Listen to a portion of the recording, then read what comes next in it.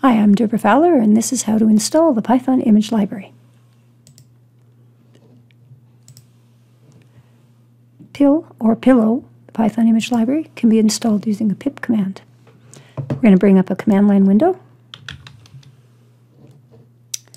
And in here, we're going to use whatever our current version of Python is, in our case 3.13. And we'll go ahead and type this out. If you only have one version of Python on your machine, you can just simply type pip.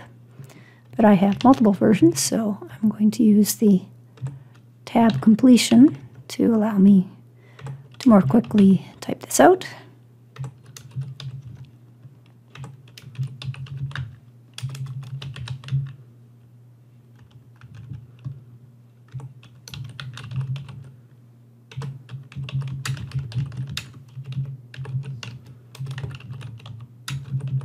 First, I'm going to make sure that pip is up to date.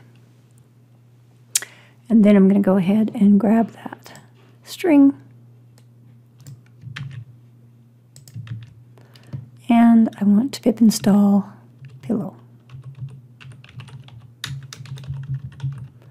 And I'm just going to raise this up so you can see what happens.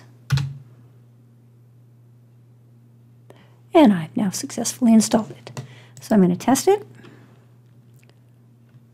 Ways I can do that. I can just bring up a shell, say import PIL, and I can see it's installed. Awesome. So you've successfully installed the Python image library.